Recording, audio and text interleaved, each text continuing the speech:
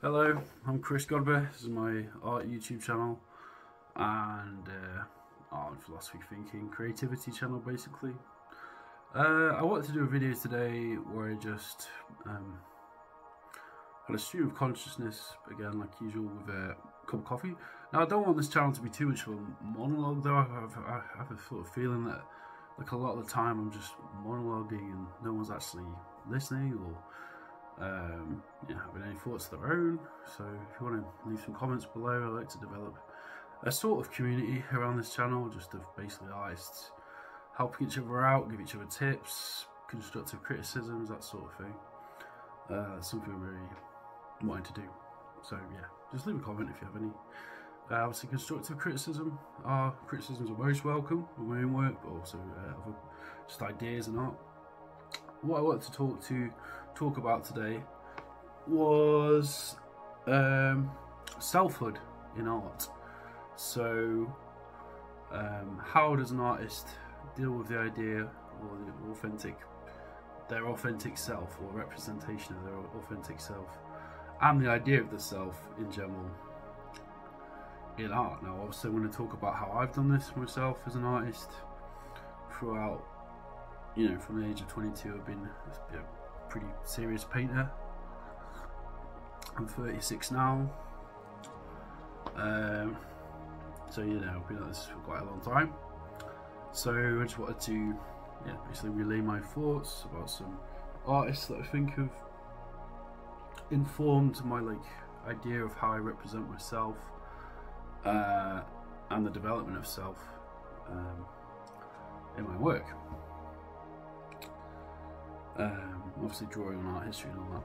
So I think probably most painters can know what this is like, because when you first start trying to draw human faces, obviously you draw other people's human faces. First, I think every boy has the experience of you're trying to paint a girl's face. Like that's just a very common experience, I think. And like when I was younger, I used to just love doodling faces. Obviously, when you're in primary school, you sort of have. I remember we have like this. You just have to draw a face. Just draw a face. That's like the first exercise that you're sort of made to do in school. Which is good because it's sort of obviously when you're a kid, you're not really confined by representation. You're just going to make like a sort of abstract version of a face, right? And then obviously when when I was really young, like a child, I draw flowers. I remember one of the first times I ever got commended for art was I did a watercolor painting of we just gathered some flowers in primary school and I painted them, and I actually got a lot of encouragement from my art teacher. I can't remember her name, and this is when I was 8 or something. So I guess that's fairly typical. But then when I was a teenager, when I started doing my art, was more like comic books, really, sort of pop culture. I was very much into the geek culture, the horror films, old 80s horror films, looking out for all that stuff. So if I ever, I was mostly a doodler, and I've talked about this before actually in the big talk I did in London a while ago at Sal Noir. I was just a compulsive doodler. So I guess that's also pretty common for teenagers. You doodle, you're doing it's representational and it's better than when you're a child, but it's obviously quite fantastical. Sometimes I'd even draw quite disturbing things. I probably got pulled up a few times for that, I think, in school. Yeah, I did actually. I remember I just we had journals, and I'd just be doing loads of really edgy jokes in my journals, but our journals would be inspected by a teacher sometimes. So there was one time where I think I'd done something about, I'd written something just taking the mickey out of Hitler, basically, because I mean British people just in general, Hitler for us is just a figure of mockery, because we think he's so ridiculous. He's just a comical figure for us, because I think obviously because as an adult I can understand why. It's because he almost wiped us off the map, and most of the enlightened Western civilization was almost not wiped out. Not to mention what happened So it's just a, it's an oppressive amount of darkness. So British people in general, or anyone who hates fucking Nazis, basically just has full carte blanche to take the mickey out of Hitler. Obviously Jews especially so. But anyway, I'm not gonna. Mel Brooks is great for all that. But anyway, basically, yeah, like sort of, I was just doodle a lot. I don't want to write a little bit too much on that, but so yeah, just draw loads, and they're quite comical. When I got to about 17, they started to become a bit more absurd and surreal. Surrealism became more of an influence for sure, and that's where I really started to try and properly actually do figurative drawing. So I did have a few subjects that I worked from at first. Obviously, I was working on, when I didn't have anyone else to draw, I'd just draw myself. I had a good friend, Amanda, who used to just draw from imagination. Now I just spent time with her and then just drew drawings of her from my imagination, and then did paintings from my imagination. So I didn't actually have her to sit for me. I just got to know her basically, and then drew her basically, how I saw her as a human being, like her personality, obviously her face as well, but just like probably some of these drawings are somewhere. Some of them were quite good actually, and she was like sort of, we used to take photographs of each other and everything, and just go for walks down the canal and everything. This is a platonic friendship, but yeah, like it was. There was definitely we were both artistic, and she was like my first friend, like female friend who was like artistic. So it was quite an important time in the development of that, like just basically drawing on subject matter from real life, as it were. Anyway, fast forward a bit. I fast forward to now, really. So my how I portray myself, or how I see myself in relation to others now as an artist, is I draw on the fantastical. So I try and paint myself in like the real, just like how I look, like very literal. Also, sometimes I can take on a surreal aspect. So the recent self-portrait I did, where I almost look like almost like a wizard sort of thing, in like a fantasy landscape. Fantasy is more in like I'm not like a comic book artist per se, but I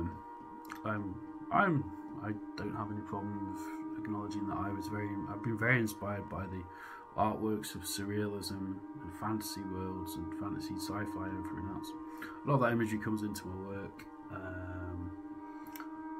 But yeah, the portrait has been a staple of a lot of my work over the last many years, really. And like I said, it basically veers between a very trying to get a very realistic rendered of the person and what they exude. They're sort of, because I'm primarily an expressionist when it comes to. I'm not a painter who is going to dilly-daddle for ages over a tiny detail. I'm a painter of a ballsy painter in some respects. Like I make big shots. Sometimes they miss. Sometimes they hit. That's the sort of painter I am, really.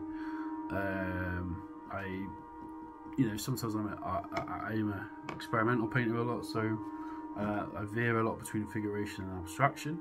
That's certainly something. And in terms of actual representations of myself, it's the same thing. Like I either paint myself abstracted, like incredibly abstracted. Like a lot of my self-portraits are like warped versions of me, almost like dysmorphic in some respects.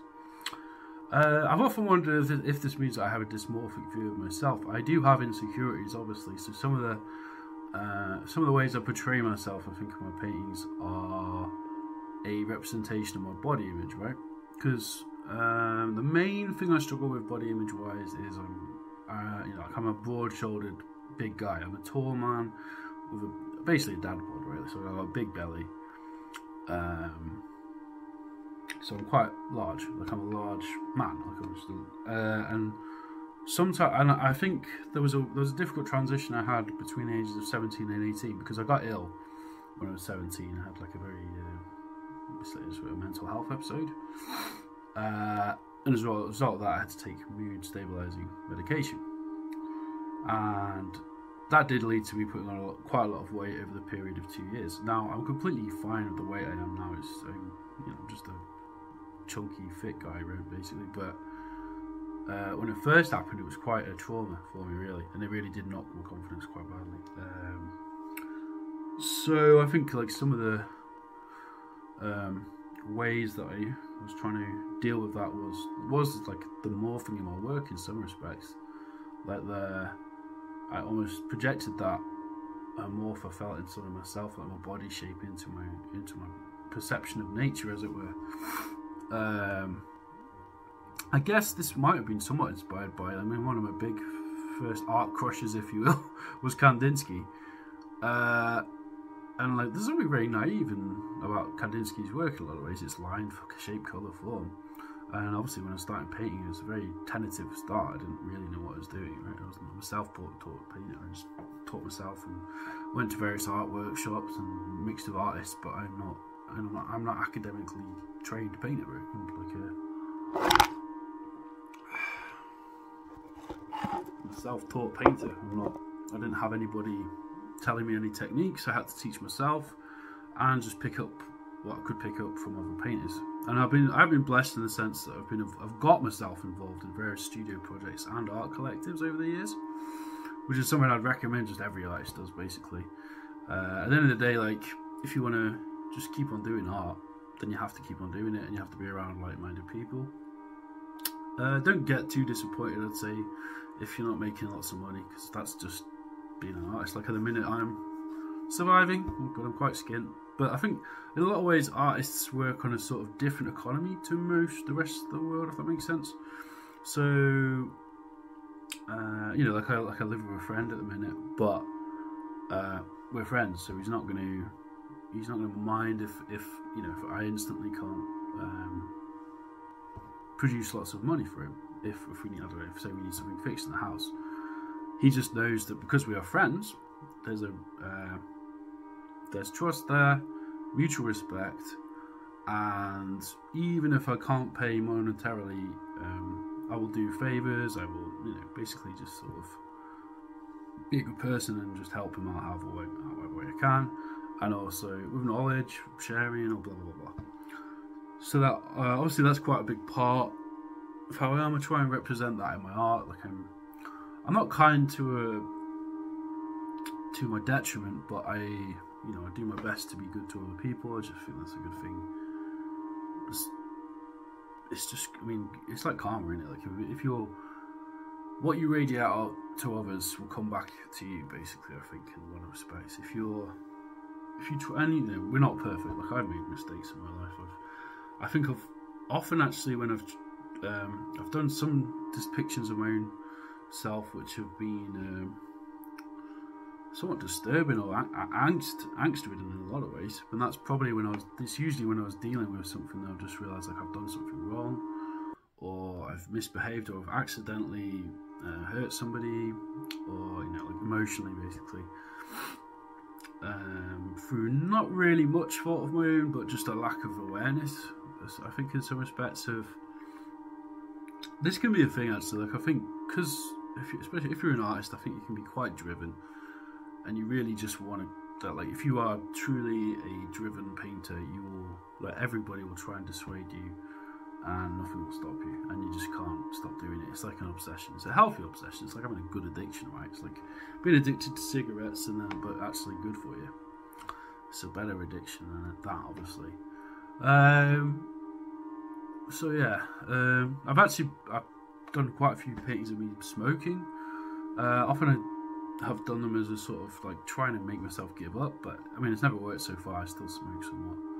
I'm not like dead heavy smoker, but yeah, I smoke.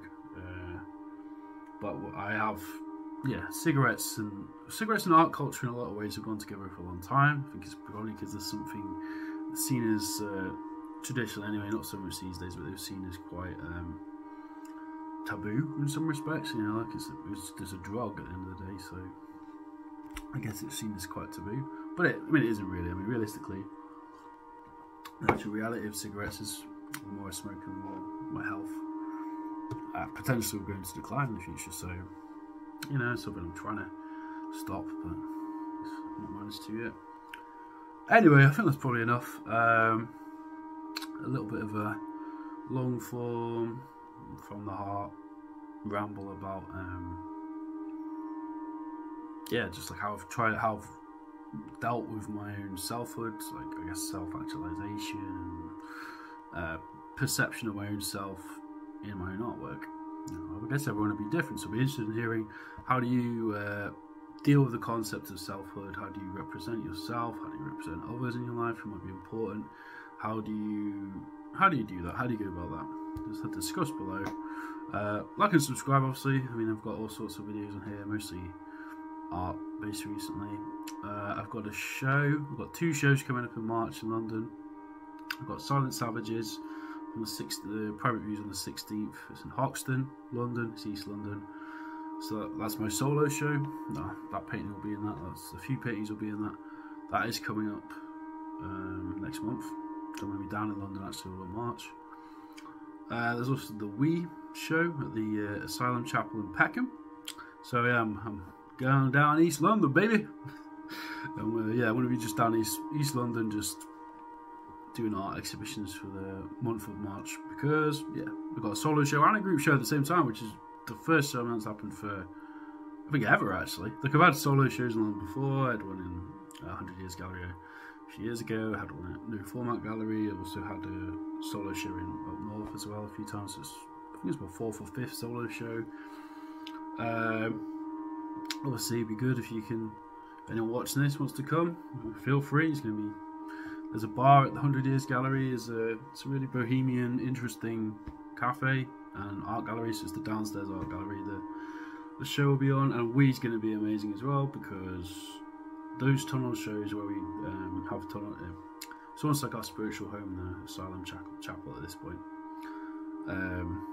Not just because we're all lunatics, but we are a bit more artists. But yeah, that should be interesting. It's based on Yevgeny Zamyatin's novel We, which I'm almost finished now. I need to finish that off actually. It's a sort of dystopian novel from a Russian author, early 20s. Yeah. Anyway, that'll do.